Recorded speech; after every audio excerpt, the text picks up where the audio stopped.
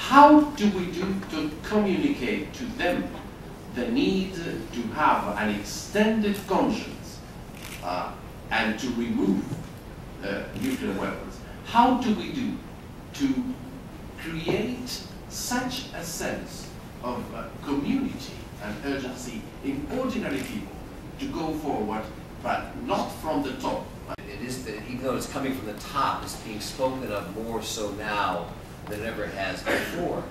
On another front, the success of a movie like a documentary like The Inconvenient Truth with Al Gore, the same people that were involved in that film are working on a film about nuclear disarmament, and hopefully will be out by the end of the year.